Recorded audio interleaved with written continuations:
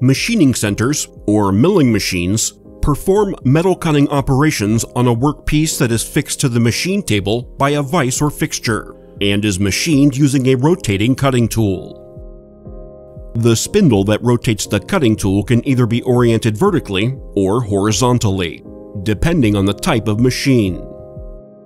There are vertical machining centers, or VMCs, and horizontal machining centers, or HMCs. The focus here will be on HMCs.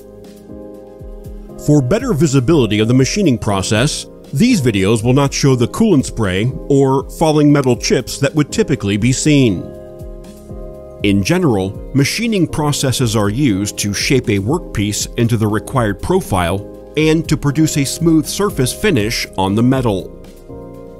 Many of the operations performed with machining centers are considered milling operations, in which multi-point cutting tools are used to shape the workpiece. Manually operated milling machines have been used for centuries and are still used today. Most modern high-volume operations use computer numerical control, or CNC machines. Machining centers can produce many different parts, including cylinder heads, crank cases, automotive knuckles, gearboxes, and much more.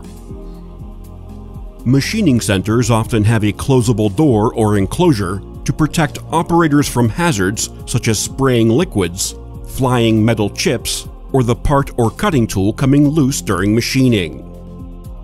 The workpiece is held in either a vise or fixture, which are mounted on the machine table.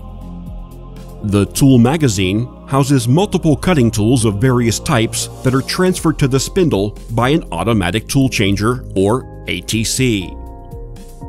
With several cutting tools available, the VMC and HMC can perform a series of different operations such as drilling, tapping, and boring, along with milling operations such as face milling, side milling, and thread milling.